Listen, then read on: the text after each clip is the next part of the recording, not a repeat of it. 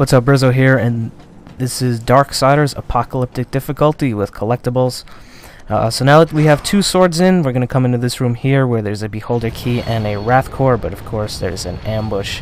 Both chests are going to disappear into the ground, so you're going to have to fight your way to bring them both back up, and they'll come up once all the enemies are dead. So later on in this video, we're going to be meeting the Jailer, who is this really big-ass enemy. Now, when the reviews for this game came out, reason that they said it was like God of War and Zelda had a baby.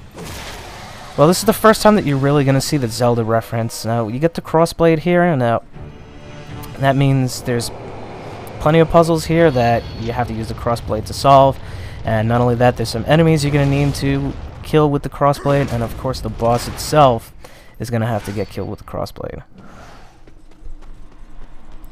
So this is the Beholder Key for that Beholder Gate that we saw a long ass time ago.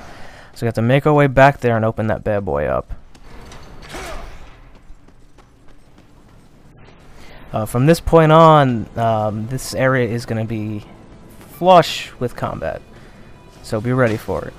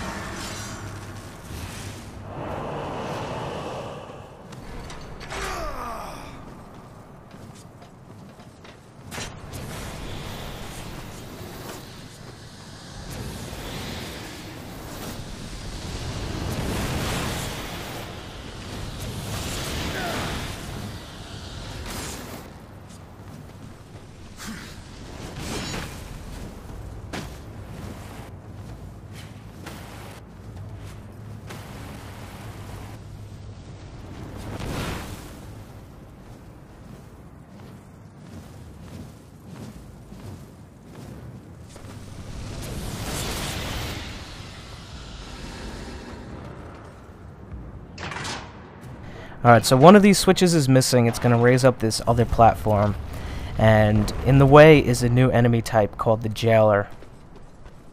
He's this big-ass guy who has a, like a small yellow dude inside him, and he wields a big-ass cage. He does lots of damage, so you need to be aware of his attacks.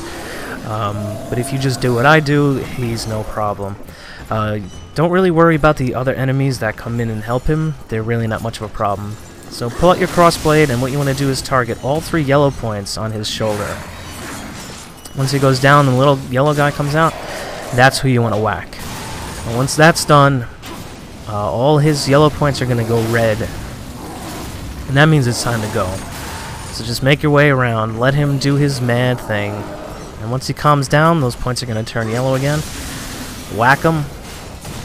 And then whack the little yellow guy again, and you're going to do this a couple times until the B button prompt appears over his head, and that means it's time to take him out.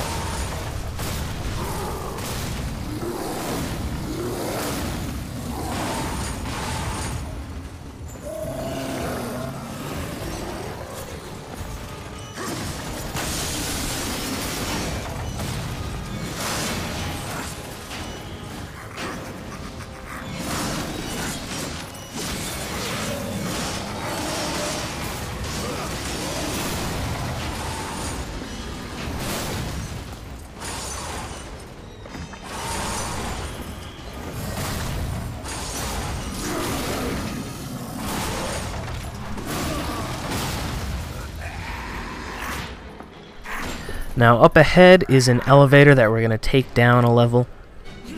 That's where the other switch that was missing from before is located. And we're going to have to raise that. Now when you get to the bottom of that area, there's a hidden weapon enhancement that in order to find, again, much like Legend of Zelda, you'll get by activating all the torches.